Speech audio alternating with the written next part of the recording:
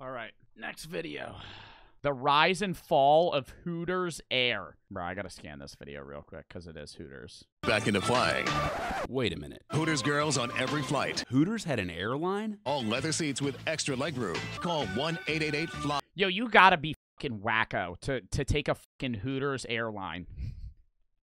Like, going to the restaurant, yeah, whatever. You're really gonna fly Hooters Air to stare at a flight attendant's boobs? You might Is not Brooke have in this video? No. My girlfriend works at Hooters. She does not work at Hooters Air. known about Hooters Air because it didn't last long. There you go. It started in 2003, and initially the airline was successful, but it shut down just 3 years later. We're here at the Gary Chicago International Airport where Oh, Hooters... do you think they serve chicken wings on the flight? Oh!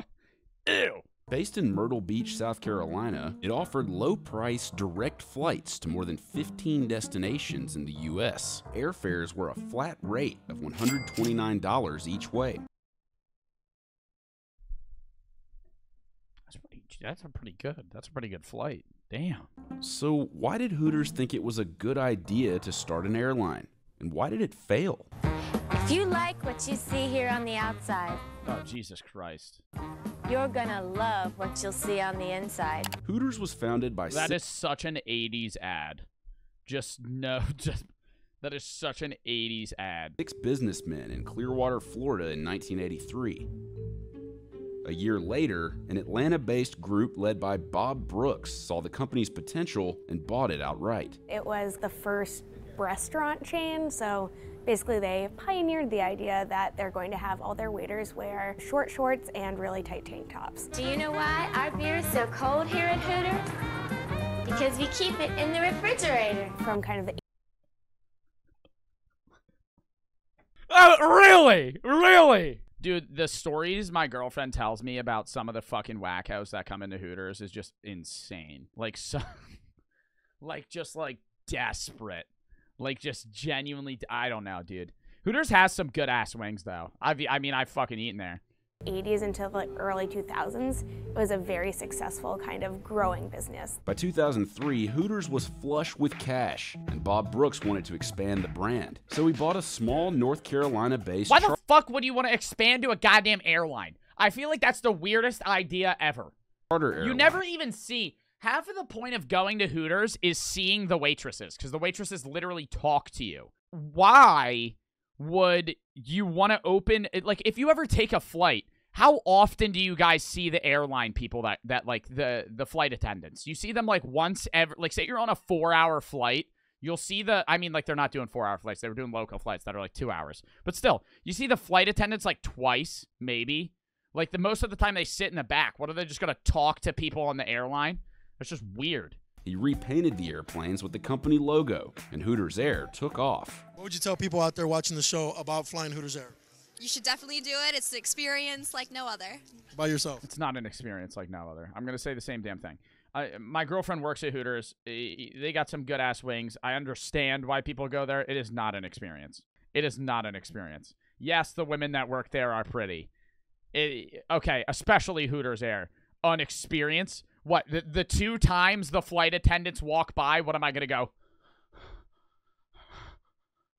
And fucking look at them as they walk by and ask me if I want pretzels? This is the voice of a former Hooters Air pilot. He asked to remain anonymous. There was a lot of intrigue about this airline, not because of necessarily what was going on the inside, but more so what people perceived from the outside. It's going to be a nice change from the restaurant. Instead of serving food and all that stuff and picking up trash, we get to just basically entertain, ask trivia questions and all that. Ask trivia questions? If I go on a fucking flight and they're like, okay, trivia time. Fuck off. That shit sucks. That sucks. What the fuck? A common misconception about Hooters Air was that the flight attendants on the flights were Hooters girls. Not exactly. In addition to the 2 Hooters, They don't even work for Hooters. there were 3 FAA certified flight attendants. You want to hear a little fun fact about Hooters? When you apply to Hooters, you know how in most jobs you send in an application and all that? When you apply to Hooters, you only show your picture. Application to Hooters counts as a modeling job. The reason it does that, or the reason they do that, and they don't even ask you about like experience or anything like that, is because if it counts as a modeling job, they're allowed to decline you for how you look. Because if you apply and you're a really good applicant and they decline you because you're ugly, or they think you're ugly or don't fit the Hooters look, you could sue them. So instead, you send in a picture and it counts as a modeling job. And then they're allowed to say that you're too ugly or whatever for Hooters, or you don't fit the look or whatever, and it doesn't matter. Flight attendants are the ones who serve all the food and the drinks per usual. I had a professional uniform. I had like a navy blue dress, you know, it was very professional. It had the little owl embroidered emblem on it. We just did the safety procedures and stuff like that. And then we had 2 Hooter girls from different restaurants in the area, but they had no training whatsoever. They were just there just for passenger fun. Oh! So on Hooters Air, they literally had just regular flight attendants that wore regular clothes that had like a little Hooters embroidery, and then they just had 2 Hooters girls to entertain people. What is it all going to include? You guys are going to be up there serving customers? No wings. No wings. But great food. But great food. Yeah, we got some soft pretzels, and we got some like some soft pretzels. Oh boy.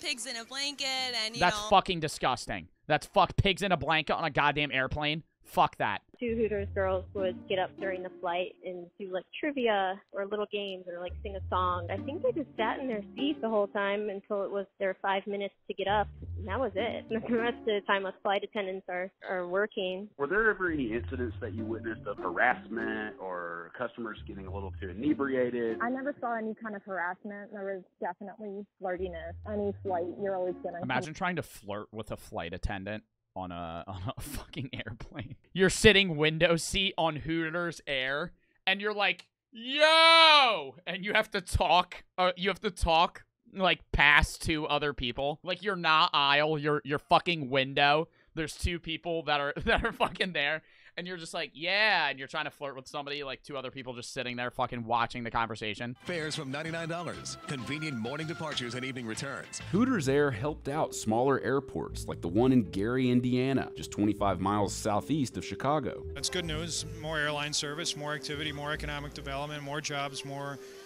people spending money in Northwest. Like 2 more jobs. Like 2 more jobs. More economic, more jobs, more people, more travel, more, fucking 4 more people, 4 more jobs. Yeah, it's really, Gary, Indiana really needs the Hooters Air. Shut up. In its heyday, Hooters Air was bringing between 3,000 and 5,000 people a week into the Myrtle Beach area. Hooters Air was more than just an airline. It was a huge philanthropic contribution to the Myrtle Beach area by Mr. Brooks, who had a vision that the Myrtle Beach area could grow and expand and evolve as a tourism destination and a business community. Hooters Air was big. Who the fuck goes to Myrtle Beach? Myrtle Beach, really a great tourism area. The fuck? No. Citing a $40 million loss. Oh! How do you lose? I don't understand that. I have never been able to wrap my brain around that. How companies can lose that much money. Compounded by a couple of factors. They started the airline still as the airline industry was recovering from the 9/11 attacks. People were still scared of getting on airplanes. There was growing low-fare competition in the market as Southwest and other airlines had begun to expand. And jet fuel prices were trending upwards, so it just wasn't an economically viable business. Hooters chairman Bob Brooks passed away in 2006, the same year that Hooters Air shut down. There are people at work and people enjoying the Myrtle Beach area that might never have had the opportunity to do so if it weren't for Bob Brooks. So we remain very grateful for his investment in his airline and our community. Despite the failure of Hooters Air, the Hooters brand continued to thrive. They've opened hundreds of locations in the U.S. and outside of the U.S. They are more than a $250 million business. Dude, Hooters is so overpriced, too. I mean, dude, their wings are fucking great, but talk about fucking expensive. Basically, at this point, and they kind of took over the U.S. Hooters. and then the world. Hooters. Oftentimes going to cities would be on an approach, and why North Korea sent hundreds of cheerleaders to the Olympics?